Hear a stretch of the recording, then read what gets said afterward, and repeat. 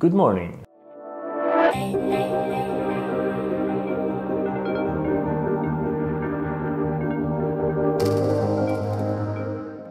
If you're gonna make useful and beautiful interfaces, you need to start somewhere. So this is our starting point. This series is gonna cover the basics of UI design.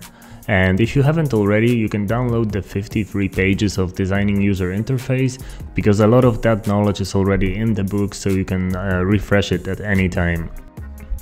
We're gonna start by talking about shapes, which are the building blocks of any interface. And in most cases, they're gonna be rectangles because, as some people say, designing UI is actually about moving rectangles around in the right way. I'm gonna be using Sketch, but the principles that I'm gonna show you here apply to any design tool. So you can do the exact same things in Figma, Adobe XD, or any other tool. So by pressing A and dragging, I created an artboard, which is gonna be our canvas.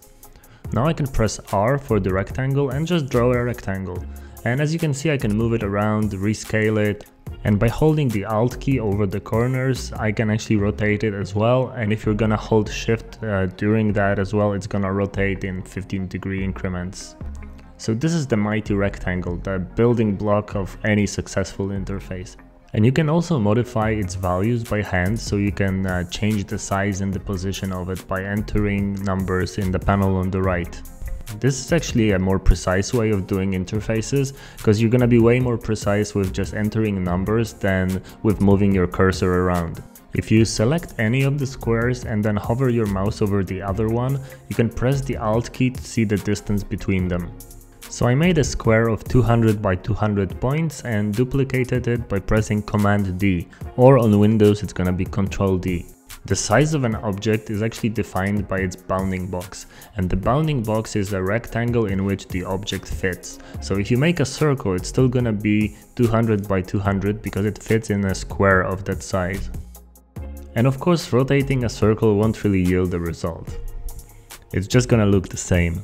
All shapes have two main characteristics. One of them is fill, which is basically the color inside it, and the other one is the border, which is the border around it.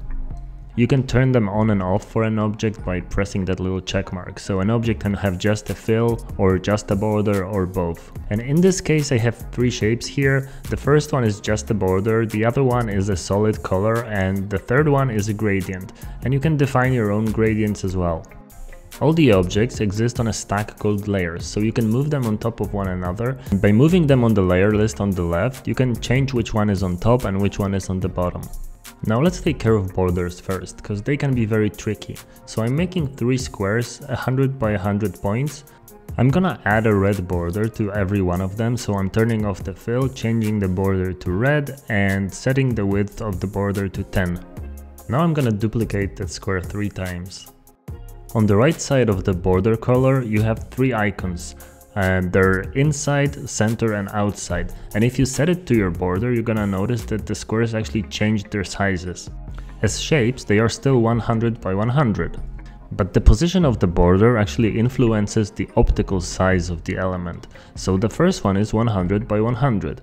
Then the second one, because it's in the center, it cuts off half the border on each side. So it's 110. And the last one is 120, because it adds 10 points of the border to every side of our square. We can also modify the joints, which are the connecting points of the border lines. So in this case we have 4 of those connecting points. And they can be rounded, they can be diagonal, or they can be completely straight. And straight is usually the default in most apps. A border, of course, has a color, but you can also add a gradient to it, and you can even modify the angle of the gradient so it's, for example, diagonal like here.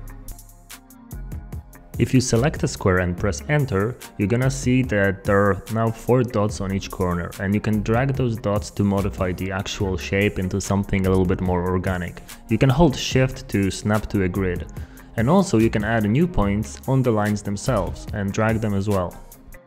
So here we are. These are the very basic, the very starting points of successful UI designs, and you're gonna be using the exact same elements in your future projects.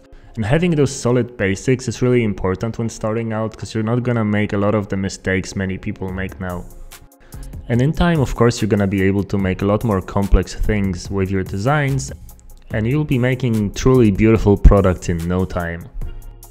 So this is our first very basic lesson that we're gonna cover from the free chapters of the book. You can still get those free chapters by signing up at designingui.com. And this is it for today. Thanks for watching. Don't forget to like and share this video so it's gonna reach more people, and don't forget to subscribe as well. Cheers!